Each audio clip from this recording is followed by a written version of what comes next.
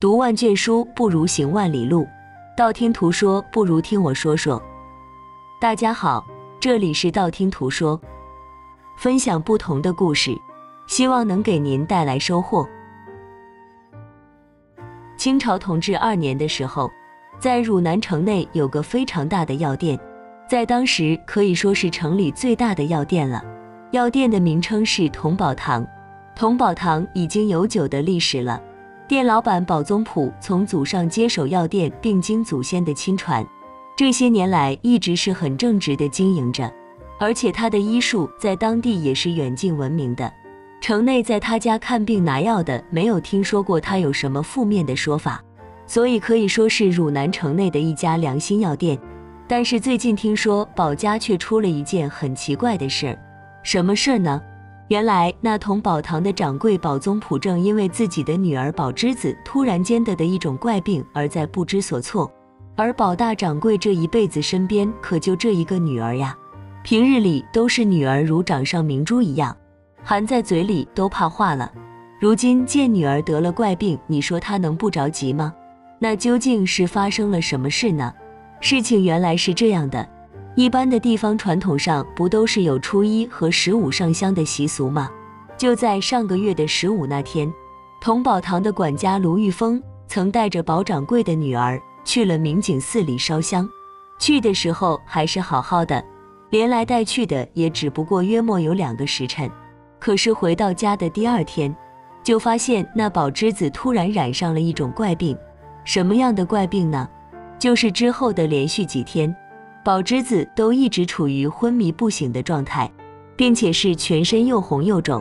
呼吸都显得十分的困难。保宗溥经营药店多年，见过的病例也不计其数，虽然医术也是十分的高超，但是面对自己女儿这次中毒一事，他是想尽了办法，绞尽了脑汁，最后只知道女儿是因为中毒而导致的昏迷，但却对如何才能解毒是束手无策啊。保老板为了治好自己女儿的怪病，可以说是一次次的请各地的名医，但是每一次郎中们都是满怀希望的来，却都是摇着头而去。突然间有一天，一个年轻人来到了同保堂，那个人看上去长得很是英俊，一表人才，还不失才气。只见他背上还背着一个沉重的大长烟斗，来到保掌柜家的大厅后，那个年轻人自我介绍说他名叫迟瑞轩，是一名正准备考试的书生，并且一直很喜好医书，从小到大也读了不少有关医学方面的书籍，说自己最近听说贵家小姐得了一种怪病，症状也已知晓，所以想来给保小姐试一试，还自说能80%能给保小姐的怪病治好。保掌柜本来第一眼就对这个年轻人的印象就是太年轻，看上去也就只有20岁出头的样子，心里不禁一震，便有些失望，就没有打算想让他给自己的女儿看病。可是一听他这种谈吐谦逊有礼的做派，又转念一想，不妨就答应让他给自己的女儿试上一试吧。不管怎么说，人家是自告奋勇来的，不能只是以貌取人，难不成好郎中就必须是年老的老翁吗？正好管家卢玉峰当时也在场，当他看到保掌柜还是同意让年轻的迟瑞轩给女儿看病后，于是便连忙引导他到后院去见保之子。保掌柜刚才的表情和眼神，小伙子迟瑞轩也不是傻子，全都看在了眼里，但是他看上去却并没有太在乎这些。见到小姐保之子还昏沉沉地躺在床上后，他便仔细地观察了保之子的脸色，并为他把了脉，然后他便把背上的烟斗解开，从烟袋里拿出一些烟草，接着又从一个小瓶子里倒出一点黄色的粉末，他将烟草和那黄色的末混合在一起，然后再用火点燃，很快一股淡黄色的烟便冒了出来。小伙子用力地吸了一口烟，屏住了呼吸，把烟含在嘴里，而后又从保之子的鼻孔处往里面喷了进去。当时看到那保之子也并没有任何的反应，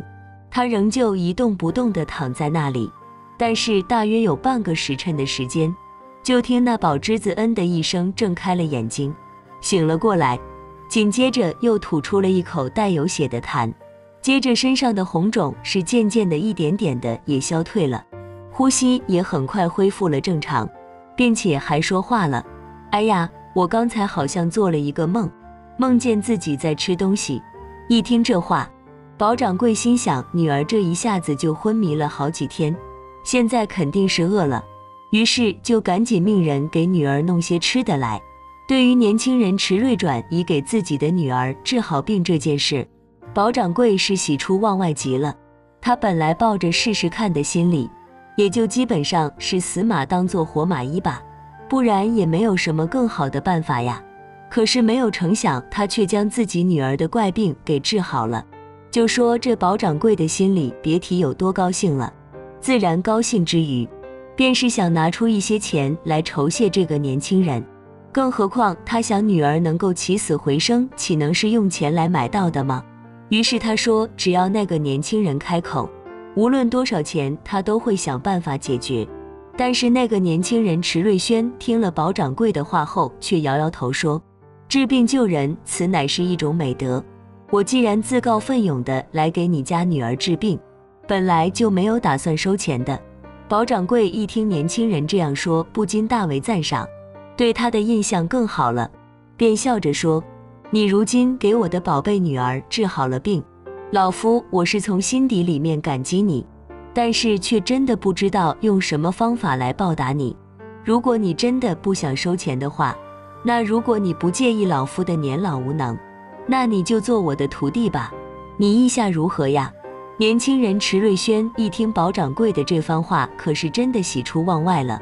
再没有推辞，于是一下子便跪在了地上，说道，小生我自幼喜欢医书，多年来也一直是想在医术上有所建树，可是小生却因知识有限，一直未能有所长进。如今保掌柜看得起小生，真的是不胜感激，那在此徒弟就给师傅叩头了。说完，年轻人迟瑞轩便一个头就磕在了地上。汝南城里谁不知道同宝堂的宝宗普大掌柜呢？并且大部分人都知道他是从来都不收徒弟的，而如今却收下了迟瑞轩这徒弟，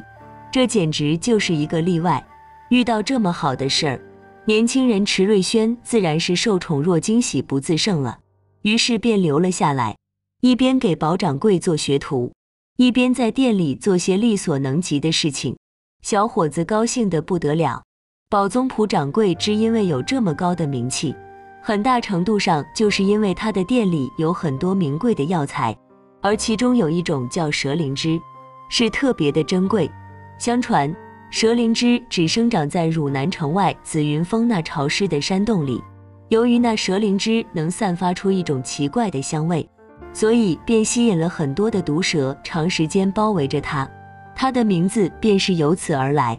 那蛇灵芝可是一年只长一次，一次只长2株，它本身具有延年益寿、返老还童的奇特效用。长期以来，蛇灵芝一直是皇室的贡品，价值相当不菲。虽然大家都想得到蛇灵芝，但据说世上只有保掌柜能得到这样的宝物，其他挖蛇灵芝的人都是只有被那蛇灵芝周围的毒蛇咬死的份儿。至于那保掌柜具体是如何得到蛇灵芝的，长期以来一直都是个谜，从来没有人知道。再来说说保掌柜新收下的爱徒迟瑞轩，不但勤奋好学，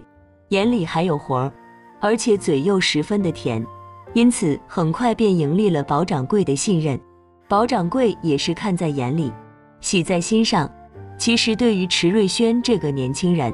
自从上次教了自己的女儿，又观察到他的人品，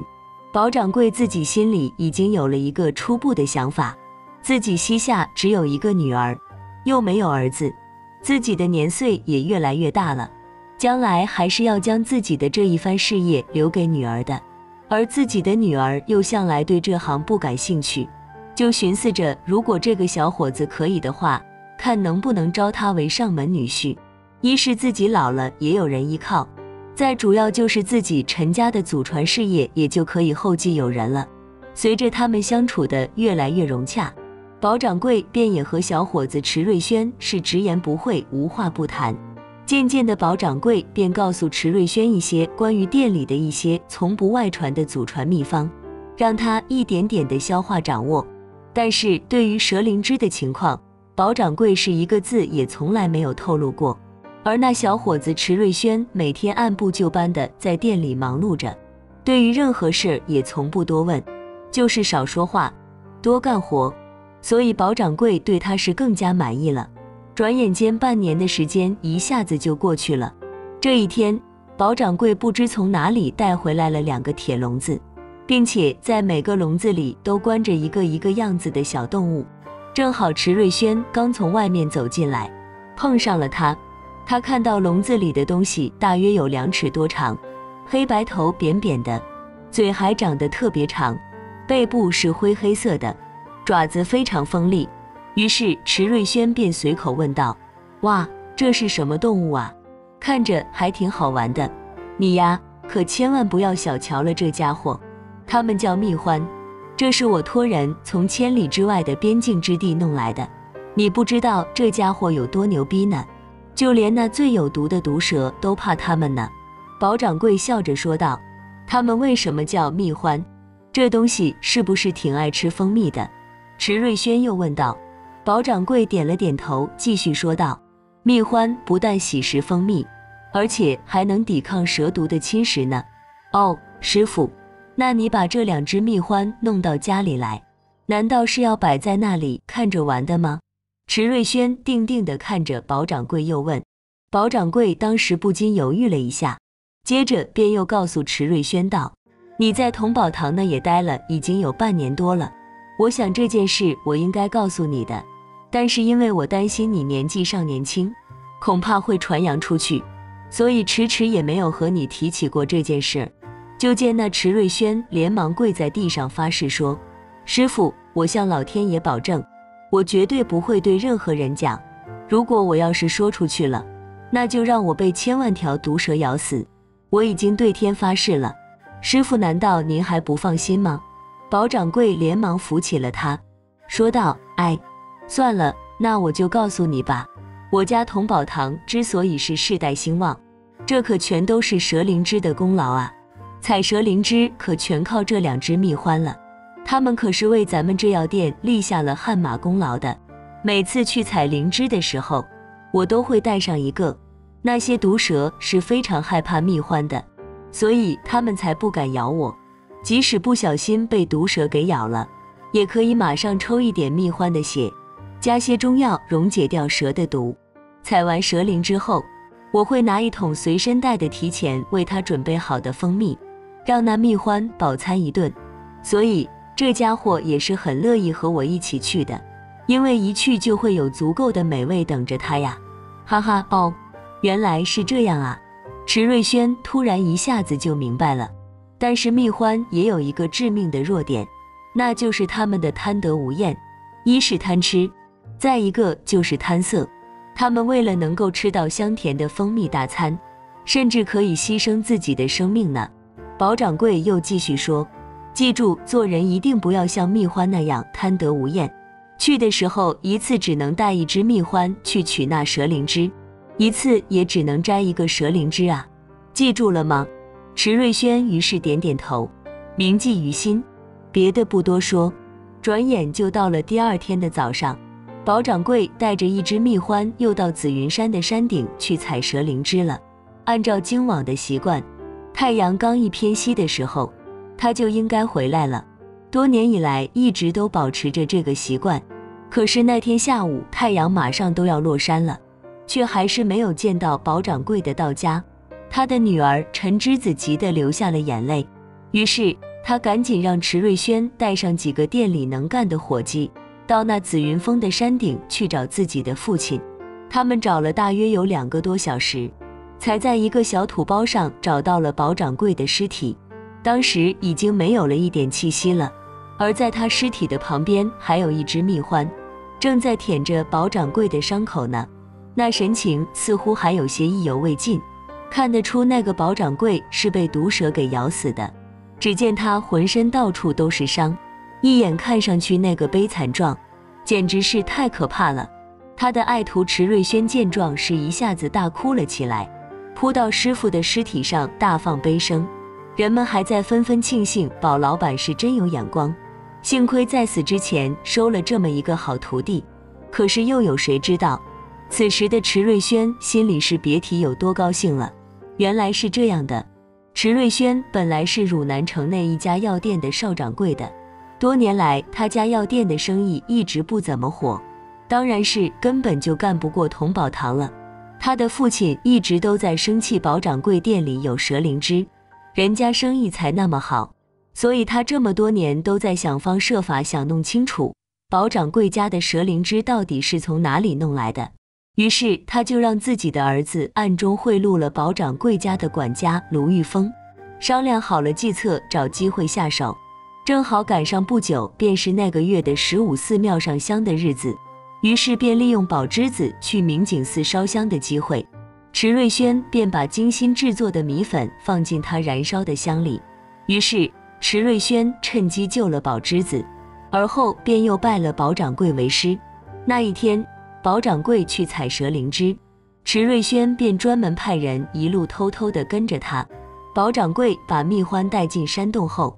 管家卢玉峰便悄悄地把他带进山洞的蜂蜜撒在了山洞的进口处，而那贪婪的蜜獾一闻到蜂蜜的味道，自然就抛弃了宝掌柜，冲出洞去舔食蜂蜜。可怜的宝掌柜在还不知道发生了什么事的时候，就被毒蛇攻击了，瞬间就中毒而死。宝掌柜死了，但是他的女儿宝芝子却还年轻，同宝堂的大权自然就落到了徒弟池瑞轩的手里。就这样又过了一段时间，就又到了该给皇宫上供的日子，于是得去紫云峰山顶取蛇灵芝的了。由于在宝老板还在世的时候，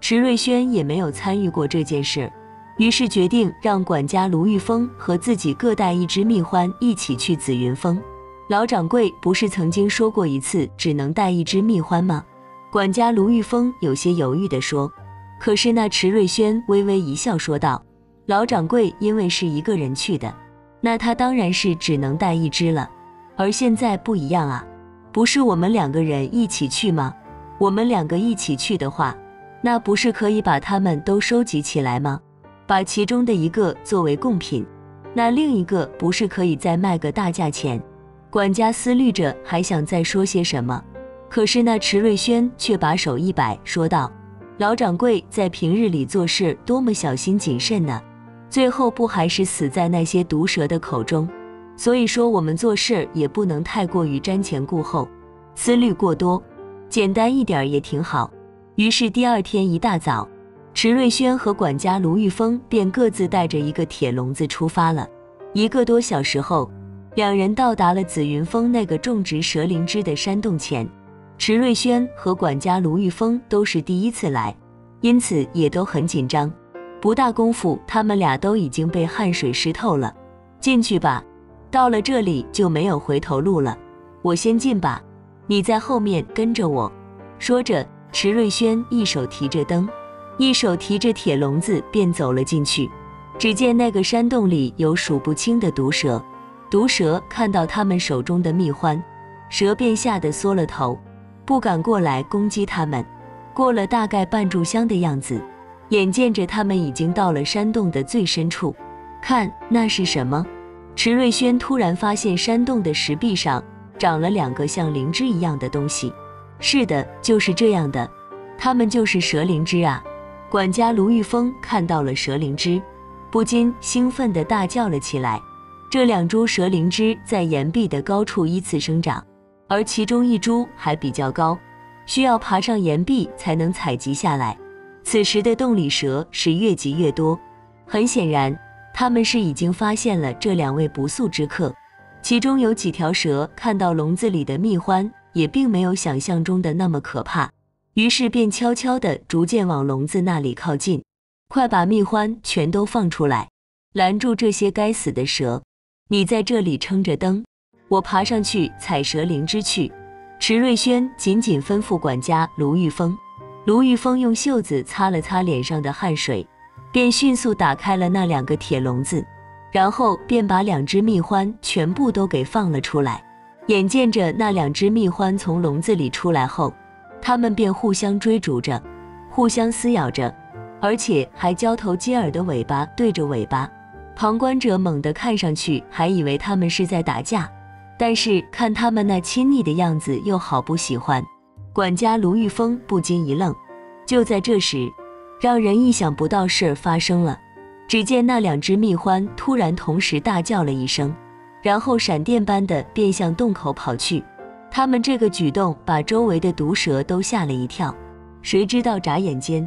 那2只蜜獾已经消失得无影无踪了。管家卢玉峰和池瑞轩站在那里时面面相觑，都被眼前发生的事吓得是魂不附体。可是他俩却已经来不及逃命了。接下来那群毒蛇看到眼前的2个蜜獾已经消失得无影无踪了，便蜂拥而至，朝他俩扑将了上来。于是这俩人被一群毒蛇咬了个遍，不多时便一命呜呼了。然而就是在生命的最后时刻，他们都不曾想到那2只蜜獾实质上是一公一母，因为正好处于发情期。当他俩把笼子打开的时候，一下子就获得了自由。你喜欢我，我喜欢你，然后一起冲出洞穴去找乐子了。看来不仅是蜜獾有贪得无厌的弱点，人性最大的弱点也一样是贪得无厌呢。池瑞轩和管家卢玉峰就这样一时间被毒蛇疯狂地咬死了。他们的死其实说起来简单，也就是3言2语，但是他们在苦苦挣扎的那一刻，得有多么的难以忍受。也不知道他们是不是心里也会有所反思，一个对他们那么好的药店大掌柜，竟然让2个人暗害到死无全尸，不明不白，这难道不是老天的报应吗？人呢，可以多做好事儿，一定不能总是想着如何去算计别人，去暗害别人。人在做，天在看，早晚会得到应有的下场的。好了，今天的故事就到这里了。看完这个故事后，不知道您有什么感想？欢迎在下方留言，不要忘了点赞和订阅，希望能给您带来收获。感谢您的观看，我们下期节目再见。